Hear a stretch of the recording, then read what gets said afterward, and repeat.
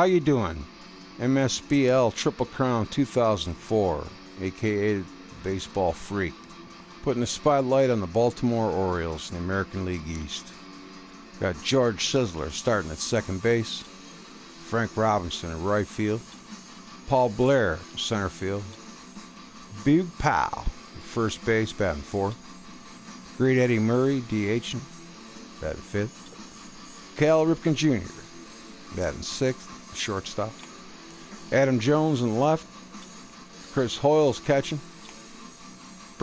great Brooks Robinson third base, probably best defensive third baseman of all time, arguably. Shortstop, Hardy, Cruz, Wieters, Roberts. Against lefties, I get my shit together here. Got Roberts leading off at second, Paul Blair, Robinson, Boog Powell, Murray at first, Cruz in left, Cal Ripken at short, Chris Hoyles catching, Brooks Robinson at third. Here's how my Baltimore Orioles pitching rotation stacks up. Got Jim Palmer's the staff ace. He's having a pretty good year so far. He's 5-0, 3.28 ERA. A little high for him, but that'll probably mellow out into the, I'd hope, under 3. Cuellar, 1-1, 4.05, the screwball guy. Dave McNally, great pitcher, underrated. Third starter. Messina, fourth. Chris Tillman, fifth. Bullpen, little light, gotta admit.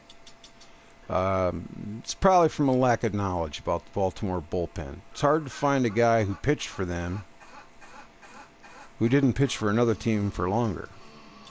And Mil Pappas is my setup guy. I gave him a beard for a little flair. Darren O'Day, Tommy Hunter, and that's the Baltimore Orioles. Anybody got any helpful comments about their bullpen? Please leave a comment. Let me know. The American League East race up to Mother's Day. Got the Red Sox in first place. The Orioles second, 2 games out.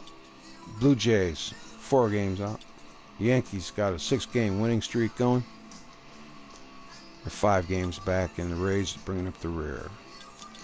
This is MSBL Triple Crown 2004, otherwise known as the Baseball Freak, because that's what I am.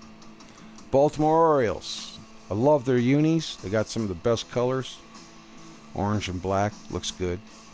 Always liked the uni. Always liked the hat. The hat that I liked the best for the Orioles was the one they wore in '58 with the stick bird. I love that hat. I got one, actually. But the cool little bird head, you know, classic. It's cool. I still prefer the stick bird, though. I thought that was a great hat. All right, thanks for watching. Watch again, I hope. See ya.